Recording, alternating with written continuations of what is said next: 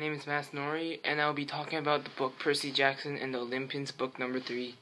So, the Percy Jackson is a series and is written by Rick Riordan. And first off, I would like to talk about a quote I really like in this book. So, this book has really interesting and somewhat funny quotes, and what I like a lot is where Tyla and Percy is talking to each other when the sun god Apollo arrives. So this is the quote. "Wow," Tyla muttered. "Apollo's hot." "He's the sun god," I said. "That's not what I meant." So as you can see, I really like the quote because it's very interesting and it uses jokes and there's a little twist in sentences. And so there's a lot of these in this book, and I think it's really interesting to read them. So the three main settings are Calypso's Island, Camp Half-Blood, and New York City. And the three main characters are Percy, Tyla, and Annabeth.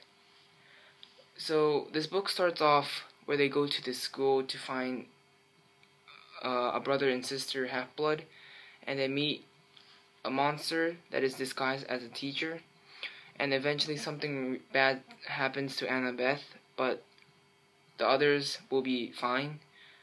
And the book is mostly in the camp and New York City.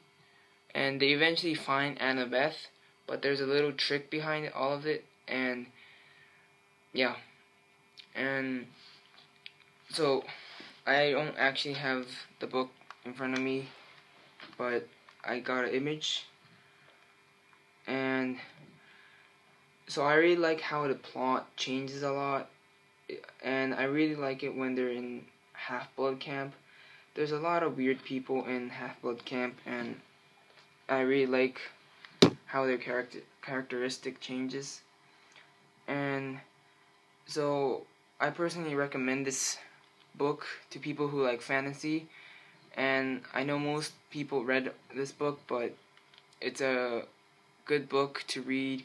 It's really interesting. Like I said, it has really funny jokes in quotes, and yeah, that's it.